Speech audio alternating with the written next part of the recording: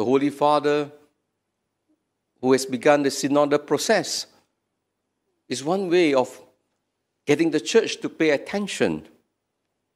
That all of us have a part to play. To renew the church, we begin by examining ourselves.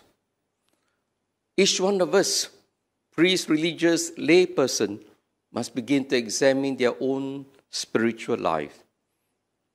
Whether they have been attentive to the Word of God. And I think the church has not been hearing the Word of God carefully, including the religious leaders. And that is why we are in a mess.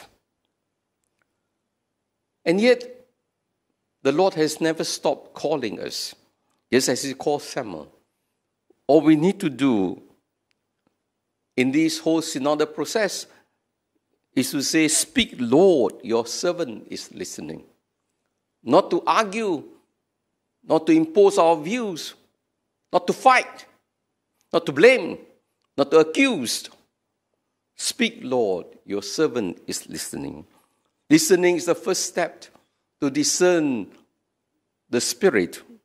Listening is the first step to understand the mind of God. Just as Samuel listened,